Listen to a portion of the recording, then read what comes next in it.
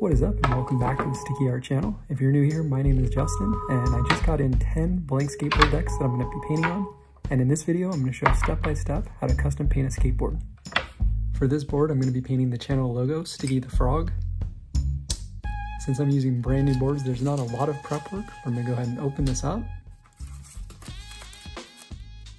The skateboard decks that I ordered are a really nice professional quality 7-ply maple natural wood deck.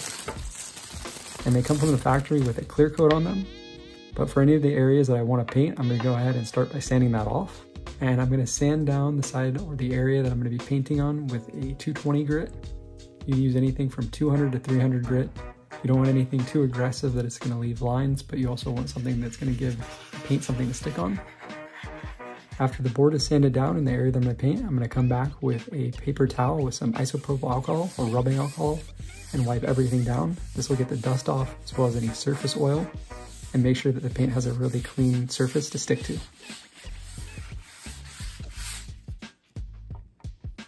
Next, I'm going to sketch the outline of the design using pencil.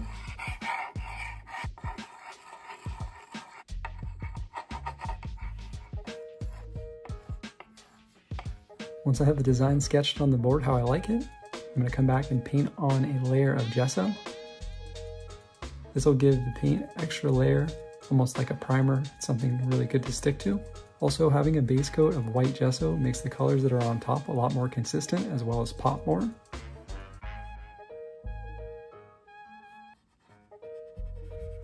The wood deck is naturally pretty smooth, but it does have some wood grain, and the gesso helps to fill that. And I actually recommend thinning out the gesso when using it. This will help put it down in a lot thinner layers, and you're less likely to get raised spots from the brush strokes.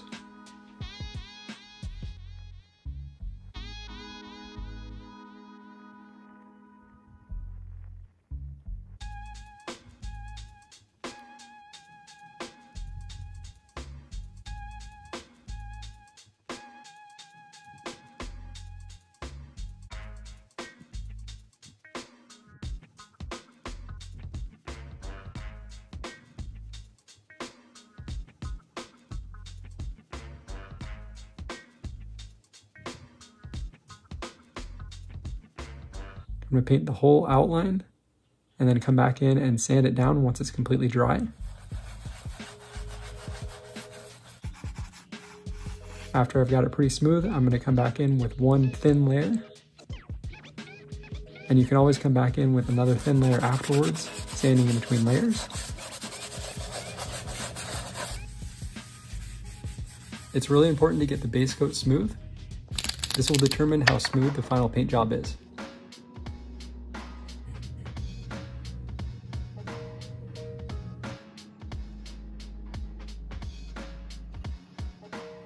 Next, I'm going to block in the main part of the colors using Posca pens. And I like to put a thin layer down first, let it completely dry, and then come back and put a second layer over it to make sure everything is nice and smooth.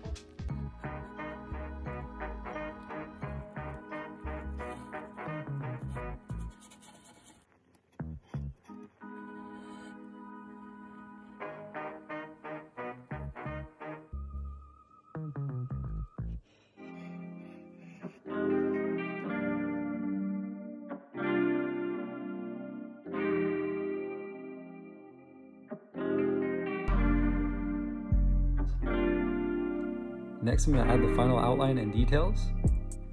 I always find this part of the painting the most satisfying.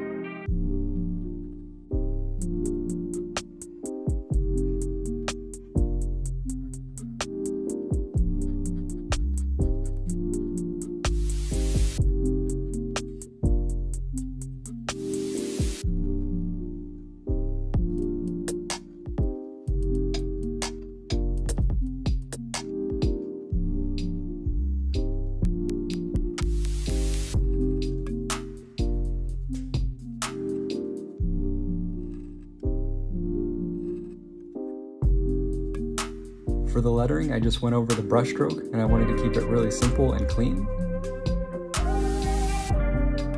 I had a lot of fun with this board and I definitely am going to be doing some other boards in the near future. I already have a few boards started that I've been painting on. I'll share those at the end.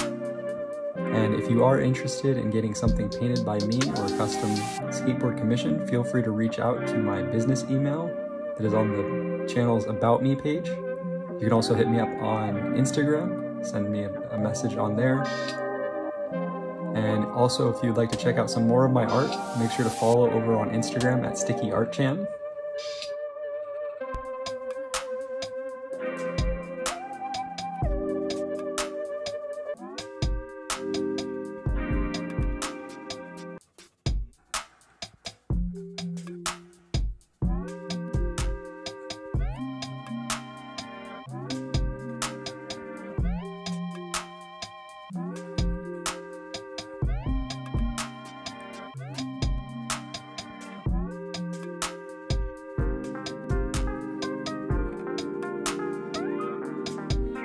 Once I had outlined the way I liked it, I came in and added some final highlights and details.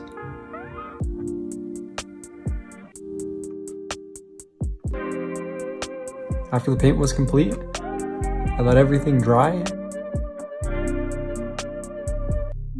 And then I sprayed 2 coats of satin clear coat enamel. And I like to spray a thin coat down first, let it completely dry, and then come back in and spray a second coat.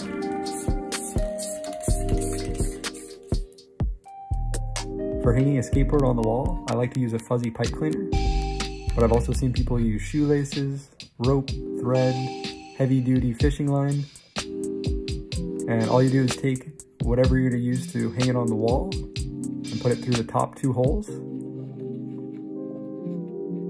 And the reason why I like the fuzzy pipe cleaner is because it holds its shape and it makes it really easy to get on a nail.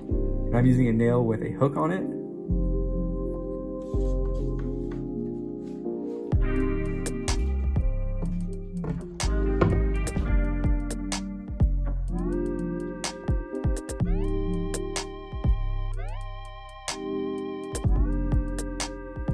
I really like how the board came out. Let me know what you think in the comments below. And thanks so much for watching. If you did enjoy this video, make sure to give it a thumbs up, as well as subscribe and turn on notifications for when I post my newest videos. And I'll be painting some more skateboards in the near future. If you do have any other ideas that you'd like to see painted on a skateboard, let me know those as well in the comments below. I'll also be doing some commission boards as well as selling some of the completed boards on my Etsy shop. So stay tuned, and I'll post an update on Instagram when I start listing the boards on the Etsy shop. Thanks again for watching, and until next time, peace.